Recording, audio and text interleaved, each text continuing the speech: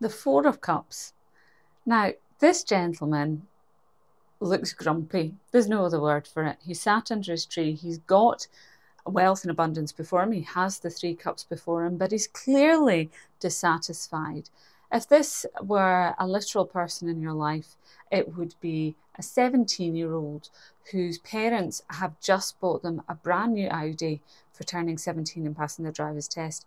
And this kid is kicking off because it's the wrong colour car.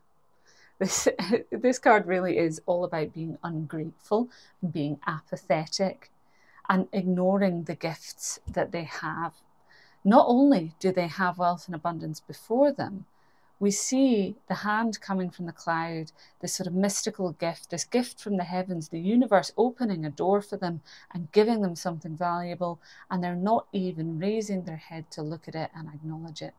If you pull this card in a reading, it means that a fantastic opportunity is about to pass you by because you're so blinkered and you're so busy being cross that you can't see the opportunity that's in front of you. So if you pull this card, quick, take a deep breath, lift up your head, shake off that attitude, and have a look at the opportunities around you, because if you don't, you're going to regret it.